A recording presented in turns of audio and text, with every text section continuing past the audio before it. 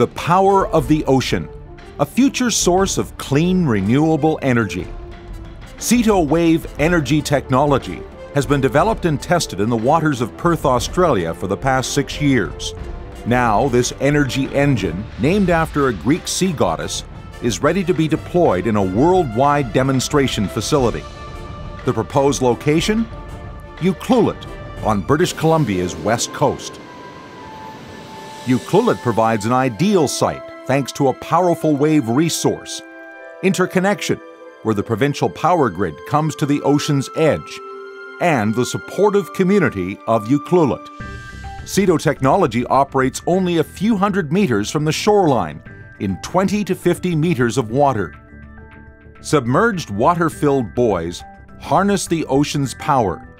The energy of the waves is captured by pumps attached to the ocean's floor, which draw seawater and send it through an interconnected pipe system to the shore. Water with a power density 800 times that of wind is pumped at high pressure to turbines on shore to create electricity.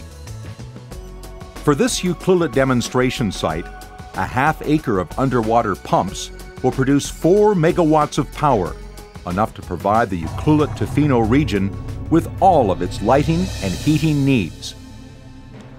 CETO is an innovative technology. Its patented pumps are elegant in their simplicity. It is designed to be transportable and easily maintainable. Because the pumps are beneath the surface, there is no aesthetic impact. CETO units are environmentally friendly with no pollutants in the water. Electricity is generated on shore.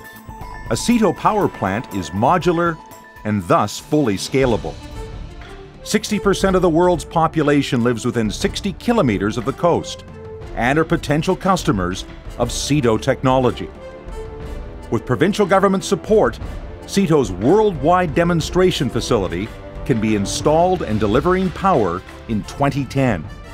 One more way to show that British Columbia is the best place on Earth.